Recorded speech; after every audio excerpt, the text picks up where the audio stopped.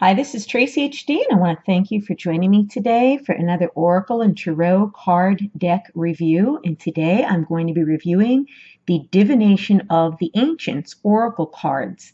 And this deck is by Barbara Meiklejohn-Free and Flavia Kate Peters. And I just received this about a half an hour ago. It comes in a very nice sturdy box, which is going to protect the cards. And let me see what we have inside this box. Okay, we have a beautiful guidebook, nice glossy finish, a nice durable cover, and inside the guidebook we're going to find, of course, our table of contents. We're going to have an introduction of the cards. It's going to talk about divination through the ages, how to read cards, how to use the cards, 3-card spreads, the Cornish cross. It's going to tell you what the different cards would stand for. And then we get into the card messages. And here we will find the picture of the card, a brief description, other divinatory meanings, the arrow revealed, which is the arrow, which is focus, astrology, and you have your astrology card. It's going to give you a brief description. And as you can see, it's going to go through each and every card and its description. They also have an incantation, okay, and it's telling you more about the black cat, a little story, what the card meaning is. And as you can see, it's going to go through the entire deck of cards. Okay, and then in the back, it's going to tell you about the artist, about the authors. The artist for this deck is Richard Crooks. And it's basically about 119 pages. So very nice guidebook.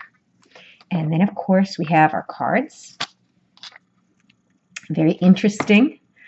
Swirl pattern on the back with the stars. And these are very large cards, as you can see. They cover my entire hand. And let's take a look at the cards. We have very beautiful, very glossy cards. Really nice cardstock, too.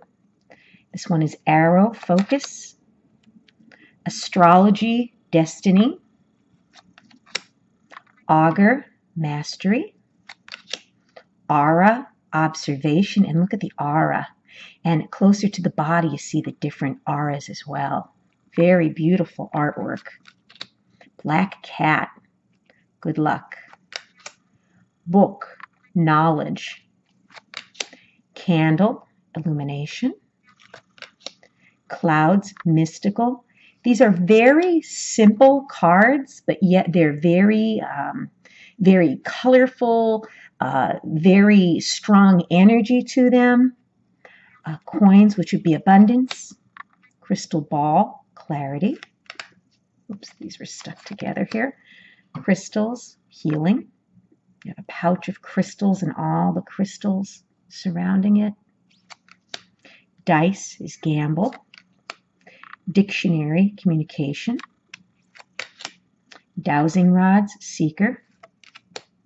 Dreams, incubation. Feathers, message. Fire, spontaneity. Flowers, fickle. Footprints, direction. Fortune cookie, fortuitous. You have the little fortunes laying here and the cookies with the question marks. Very interesting card. Geomancy, which is patience. Handwriting, which is authenticity. Hydromancy, which is illusion. I Ching, which is change. Lots, which is chance. Numerology, which is precision. Oghem, which is nature. Oracle, which is wisdom.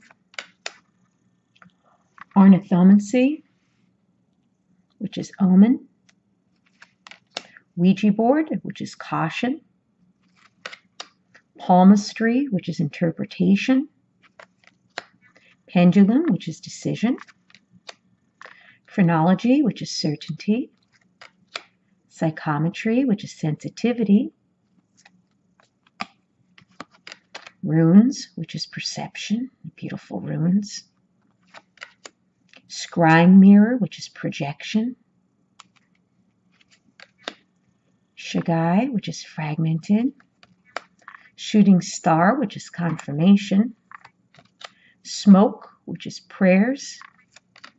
Spells, which is alchemy. Tarot, which is guidance. Tea leaves, which is foresight. Thunder and lightning, power. And look at the energy of this card. It is a very powerful picture.